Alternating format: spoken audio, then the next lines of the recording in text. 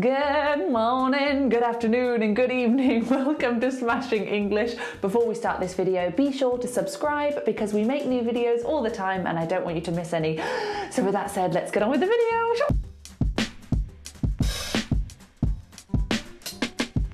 Okay, as the title suggests, today we are talking about common mistakes you might be making if you are trying to do a British accent. Now, first of all, let me say there is no such thing as a British accent.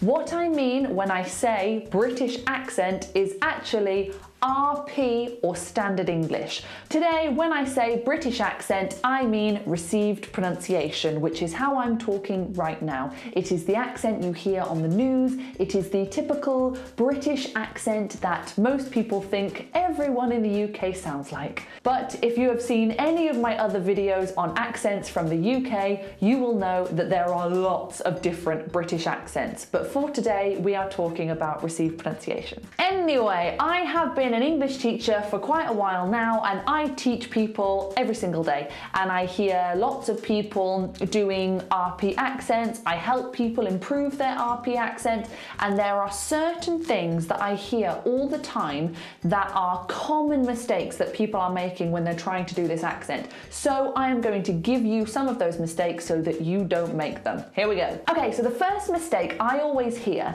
is, for some reason, I think because RP and Britain, we talk like this and we say grass and path and bath. I think some English learners who are trying to do this accent, I think they think that all A sounds is like an R.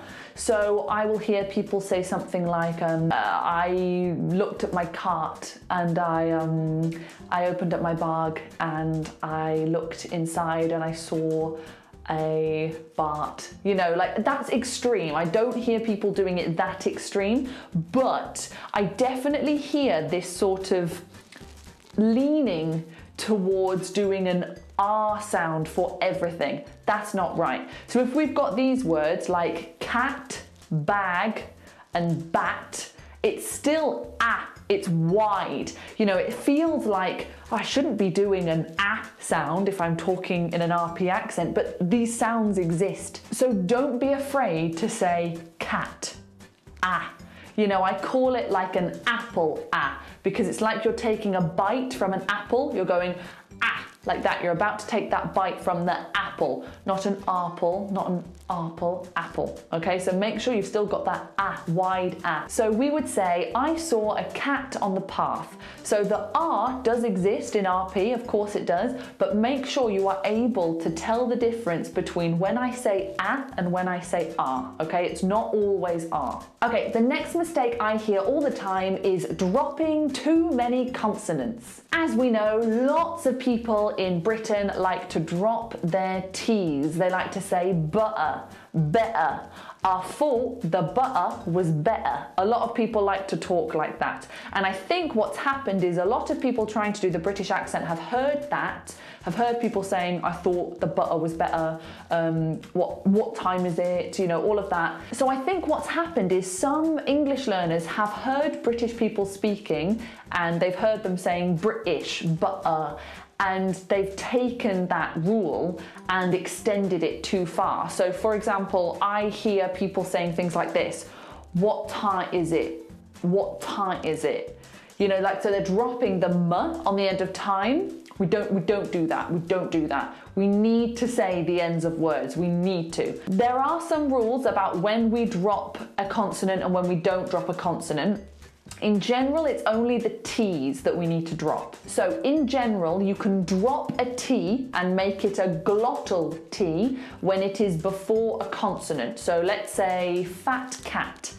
No one in Britain says fat cat. That sounds ridiculous. We go fat cat, a fat cat, fat cat. Can you hear I'm stopping the air? Rather than saying fat, I'm going fat, fat cat. That's fine, it's before a consonant. Or what time is it? What time is it? Because you've got a T and then a consonant, and in this case it happens to be another T. So we don't say what time is it, we go what time is it, okay?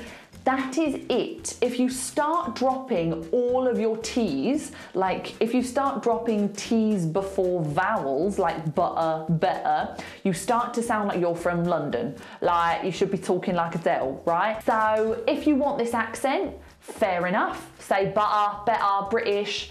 But if you want to sound RP, if you want an RP accent, you can't drop the T's if they're before vowels. It just doesn't work with the RP accent. Okay, moving on to the next mistake I hear a lot is people learning an RP accent tend to be afraid of linking sounds. So I'll tell you what I mean by that. I feel like because RP has a reputation for being a very clean, a very precise accent, I think people try to separate their words quite a bit. So I talk in an RP accent. I don't want to link any of my words because I am doing a very precise and, but actually in all accents we link things. So the linking sounds, don't be afraid to make them, okay? So what I will hear a lot of the time is very mushy linking. So it'll be something like, I use butter, okay? So people are aware that it's hard to say I use butter, but it's almost like people don't want to commit to the linking sound. So they sort of go, I use butter, like that, But just commit to it. It's a Y. I use butter. Imagine there is actually a Y in front of the word use. I use butter. It's one word. It sounds like one word. I use, I use, I use. So don't be afraid of those strong linking sounds. Okay, moving on. A lot of my English learners, when they're trying to do an RP accent, a bit like the A sound with bat, bag, cat, they don't go wide enough for the ow sound. So if we say, how now, brown cow, a lot of people say, how now, brown cow, because they're trying to think, okay, how would an RP accent say it? How now, brown cow? And there may be very posh people in the world that say, how now? But I've never met anyone in my entire life that says, how now? Other than maybe the Queen. So real modern RP, people are saying, how now, brown cow? You still have that ow, ow. There needs to be the wide ah to start it off with, okay? Ow, ow. It's a diphthong. It's not how.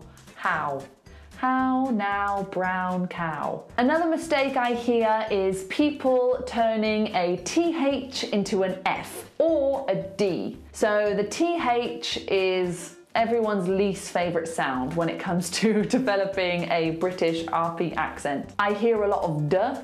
So I went to the park. I went to the park. I hear a lot of f. So I thought it was good. I thought it was great. We can't do it.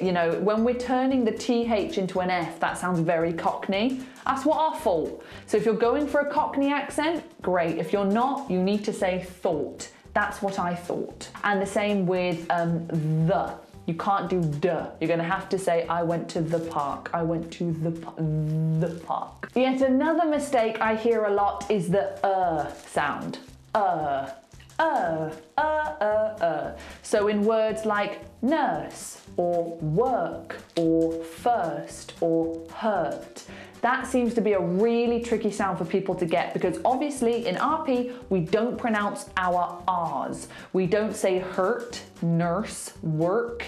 So it's very hard for people to manipulate that vowel sound because a lot of the time these two words sound exactly the same. So when I'm teaching people, it's always these two words I have to focus on with people. So I walk, I work. Because if we were American, it'd be easy. I walk and I work. That's so different, that's easy peasy. Whereas in a British accent, it's a lot harder to make the difference. So what you want to do is you want to sit back on the sound. Don't go, when you're saying this word, work, it's not forward, it's not work, it's not that, it's back here, work. I can say it without moving my mouth, look, work, I'm not moving anything. It shouldn't be it shouldn't be it should be work. What I want you to imagine is you are at a coffee shop and someone has said, do you want tea or coffee? And you go, coffee, tea, I don't know, it's that sound, work, nurse, first, that's it, okay? So you should be able to say, I walk to work, and they should sound completely different. Say that sentence. Do those two words sound the same? If they do, you've got a bit of work to do, because it shouldn't be I walk to walk, and it shouldn't be I work to work. It needs to be I walk to work, okay? Good stuff. And my final mistake I have for you is I hear a lot of people not using the schwa sound enough. Schwas are so common in RP. We use them all the time. You need to get familiar with what a schwa is, how to make it. All a schwa is a completely neutral vowel. So listen to me. I'm not moving anything. My tongue is flat, my tongue is relaxed. I'm just making a sound. Like a caveman, right? So that comes up all the time, especially when we say something like of. A lot of the time of is a schwa, a piece of cake, a piece of cake, not a piece of cake. Also, a piece rather than a piece, a piece. Would you like a piece of cake? Or a slice of pizza? A dog, a cat. Can you hear that schwa coming up all the time? So get familiar with that schwa because you need it. You need to use it all the time. And there you go. Those are the most common mistakes I hear when people are trying to do an RP accent. If you are trying to develop a RP accent, a standard English accent, keep going with it. It's so tricky. It's hard to, you know, completely change the way you say words. That's really, really tricky. But my best advice to you is listen to it as much as possible. Find one celebrity who has the voice that you want and listen, copy, do an impression of them. Try to be an impressionist. Go, can I do an impression of this person? Let's do it. And see if you can unlock some sounds that way. If you can talk to a native speaker with something like italki or Cambly, that's really useful as well. But don't expect it to just happen overnight. It takes time and it takes practice. I hope this video was useful. If you did enjoy this video, please give it a like. And if you would like to follow our Instagram, you can find it there. And if you would like an online one-to-one English lesson with me or my partner, the link for that is down below. And if you want to support the channel, the link for that is also down below as well. Thank you so much for watching, and I'll see you next time. Ta-ta!